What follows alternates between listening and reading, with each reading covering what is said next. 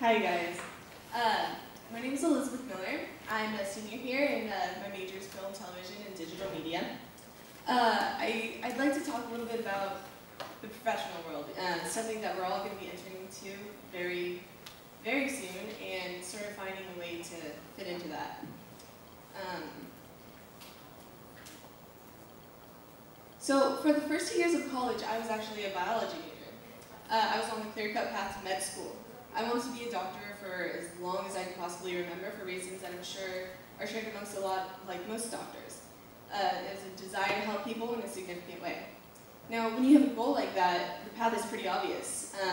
You know, some sort of sciencey bachelor's degree, med school residency, so on and so forth. Okay, so that's what I was going to do. And however, after my second year of college, for reasons I still don't entirely understand, I ended up performing flying trapeze in the circus. Now, I know, before you guys start asking me where exactly my life went so right, let me give you a little backstory. Growing up, I was a competitive figure skater.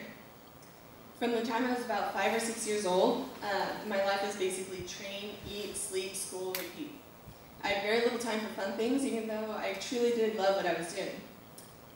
I was very disciplined, and my parents had enforced in me from a very early age that school would always have to come first. So high school was ending, and I was prepared to hang up my skates as soon as I got to college. Now, like pretty much everybody at the school, I was a very good student. All AP classes, high GPA, extracurriculars up the wazoo, basically everything that people told me would get me into the colleges of my choice. And they were almost right. I got into many different colleges, with scholarships, grants, the whole shebang. One exception. That was UCLA. UCLA was actually my dream school, the only one that I really wanted to go to. And that one rejection letter was enough to sort of turn my very orderly and planned world upside down. I was pretty crushed, and I didn't want to go anywhere else. So my life was very dramatically falling apart. I told my parents I didn't want to go to school, and that I wanted to run away and join the circus. They thought I was joking, and so did I. Little did we know. So what was I going to do besides school? Well, I was actually a very good ice skater. And not the one that you guys typically think of. I wasn't an Olympic hopeful. I competed at the national level, but I actually just hated competing. I hated the behavior that competitions would bring out people. What I really loved to do was do shows for people, and I sort of built up a reputation for having good performance skills.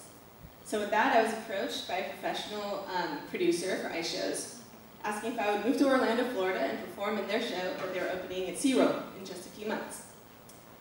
Now, a chance to ice skate with Shamu. Yes. Yes, I said yes, obviously. Needless to say, my parents were very proud. But they were supportive. They made a deal with me, saying that they would allow me to do this for myself before I started a frighteningly long career on my way to being a doctor. But just 1 year, that was all I'd get. 1 year, and then I would have to go back to school. Sounded okay with me, so I agreed. But then, I found a loophole in their plans. After that first year, I just wanted to do more shows. So I signed up for college classes online and continued to travel. Being around people who had built their careers on shows and performing and traveling, it was both scary and inspiring. In my mind, that wasn't what life was supposed to be, like what happened to the 9-to-5 job. These people just wanted to be quote-unquote artists. Something that I thought was a silly and unachievable idea for anybody save for a very select few. During those 2 years of online school and shows, I grew tired of always being in the ensemble. I realized, however, that I wasn't going to be the solo skater, the star of any show anytime soon. Not because I wasn't good, but because those girls who were in that position had been doing this for a very long time and had developed their reputation with show producers, companies, all of that. I was young and brand new, but I didn't intend on sticking around long enough in order to build that kind of reputation. I needed something that would make me stand out. So I began training in aerial dance, thinking, maybe, someday, I could put that act out onto the ice, making a hybrid and doing something that nobody else did. Now, for those of you who have no idea what I'm talking about, it's taking a circus act where people climb up a fabric or a hoop or a trapeze and put it over the ice with ice skates on.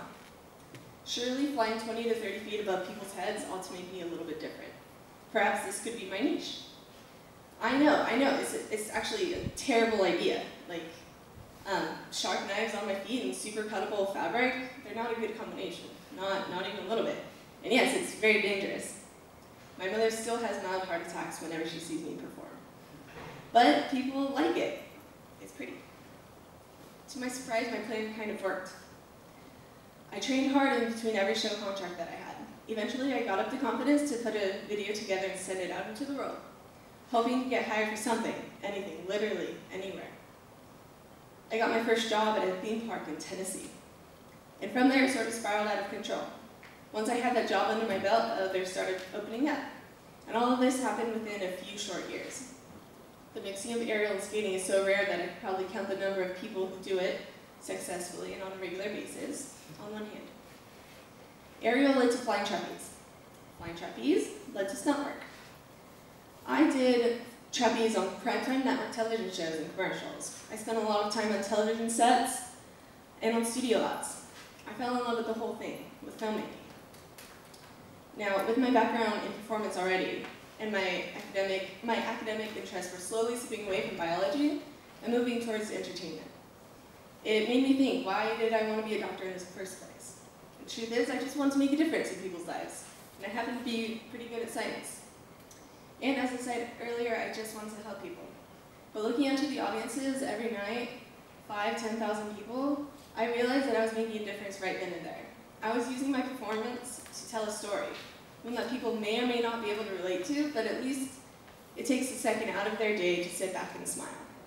To me, that's one of the most powerful things out there.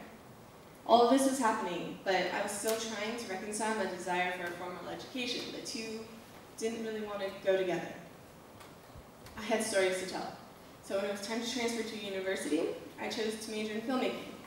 Not just anywhere, but at UCLA, one of the best film schools in the entire world. It seemed like a goal that was out of reach, much like it was when I applied as a freshman.